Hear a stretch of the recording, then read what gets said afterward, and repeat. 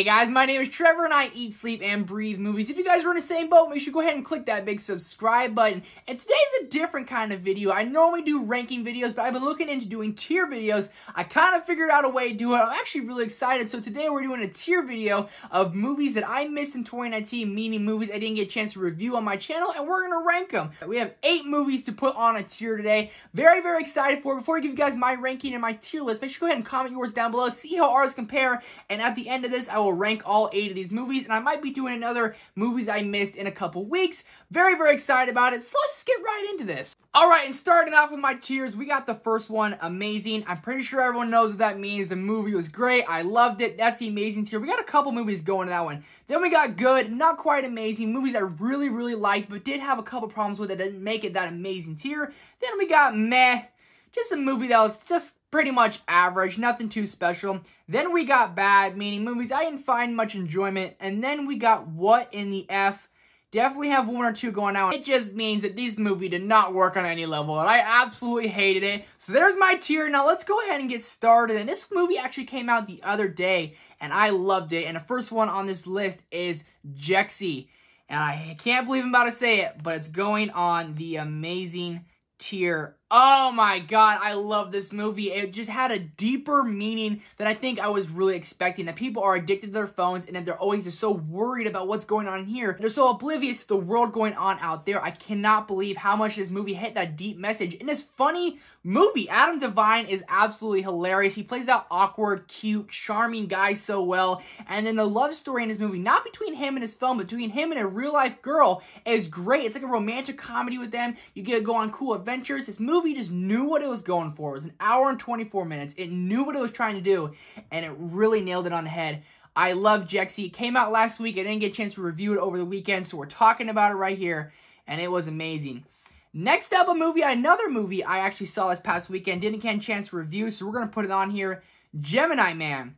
And I'm going to go ahead and put Gemini Man on the good tier. And for the most part, I had fun with this movie. It's a generic, basic action movie starring Will Smith and Will Smith. Like, I was really just expecting a fun action movie, and that's what I got for the most part. The script, of course, is not the best, and the plot is so generic and basic, people think it's boring. I never found myself bored. I was honestly entertained to the max. But where the movie it really just slacked off for me. Just the last 15 minutes, it seemed like the budget went out the door.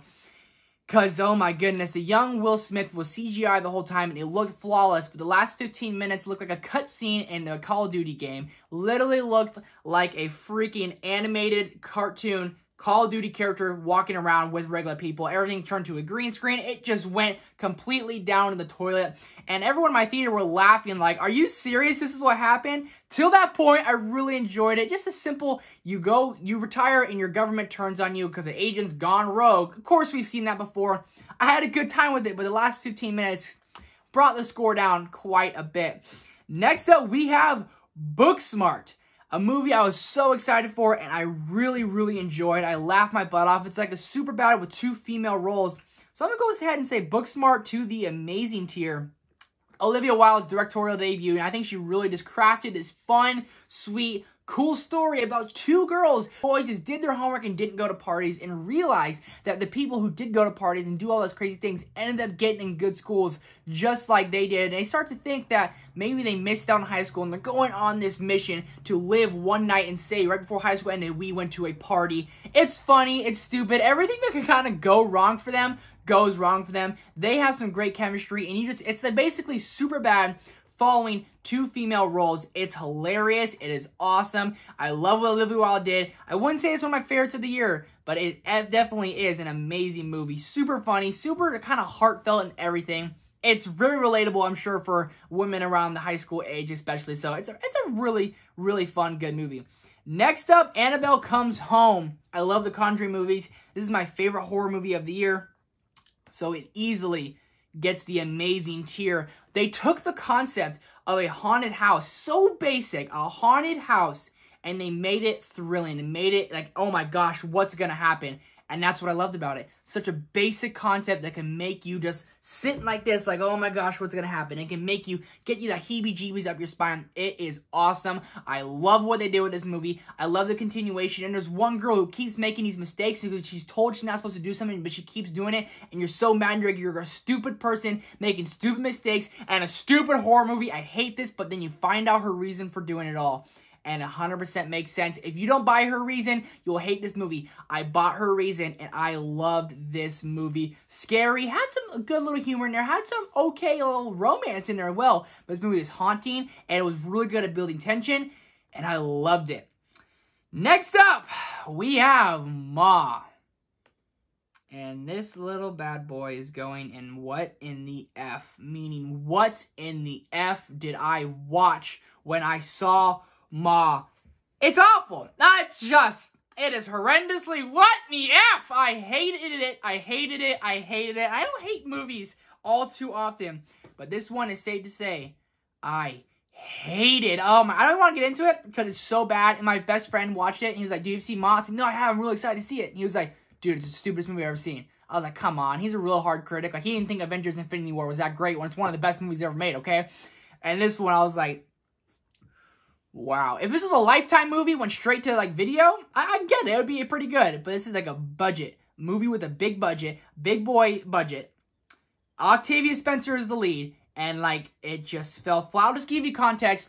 Like, these kids, they're stupid. They go hang out with Octavia Spencer. She invites them to their house, goes in their basement to party, so it makes her feel better. And one of the kids goes, "Hey, you got pizza rolls?" And she's like, "Yeah, I got pizza rolls." And he's like, "Cool, thanks, Ma." And that's how she got her name. If that's not stupid, I don't know what is. I hated it. Oh, next up, we got Scary Stories to Tell in the Dark. I'm gonna go ahead and go meh. I didn't find this movie interesting. I just found it it was just there. I didn't really hate it. I didn't really like it. The scares were really low, but the one thing that kind of got me, not interested, but kind of got me like, is when the girl thinks she has a pimple, she's trying to pop it, and a spider comes out of her face.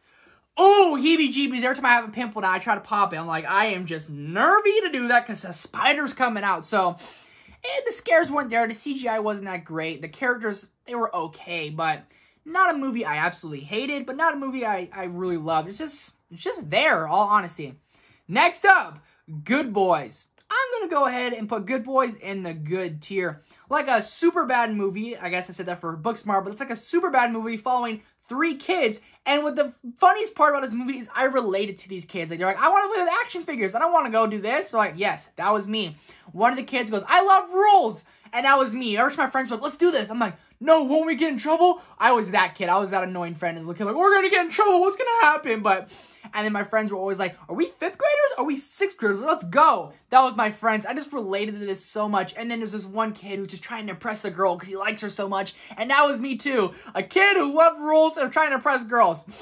I was not much of the ladies' man back then, guys. So, it was funny. I laughed my butt off. It was about an hour and 30 minutes. Really just hit it on the head. Was going for laughs. And that's exactly what we got. I really liked Good Boys. It wasn't like a greatly made movie, but these 3 kids, they were funny. I can't wait to see what they do next. They were very, very funny. It was a really good movie. And next up, we have Shazam.